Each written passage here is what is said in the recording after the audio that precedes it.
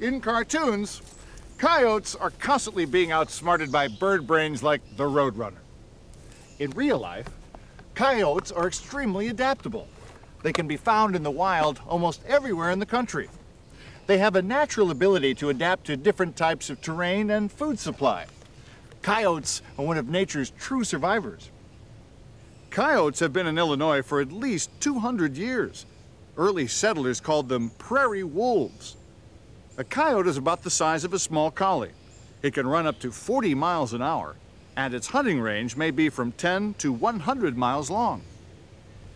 Coyotes run in packs and howl at dusk and dawn to keep in touch with other members of the pack. In some places, coyotes are considered pests because they threaten small game populations and livestock.